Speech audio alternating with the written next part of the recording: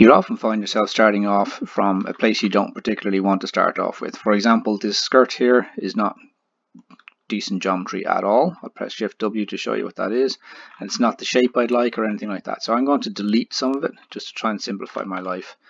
So Control, Shift and Alt will highlight a selection and delete it. This gets rid of all those bends that are in awkward places. I can then delete the hidden. That's under the Geometry tab, Modify Topology, Delete Hidden. Once that's done, if I go to ZRemesh and I decide I want to ZRemesh this, I can just hit ZRemesher and get much lower resolution, but you'll see that I still have a very jaggy end to this.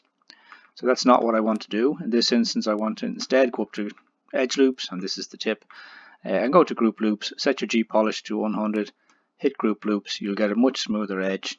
So the next time you go down to ZRemesher and hit that ZRemesher, you'll see that you get a much better result. From here, it's much easier to just Control Shift Alt again to hide the loops that you don't like, delete hidden, and then from there you now have a clean surface to work from.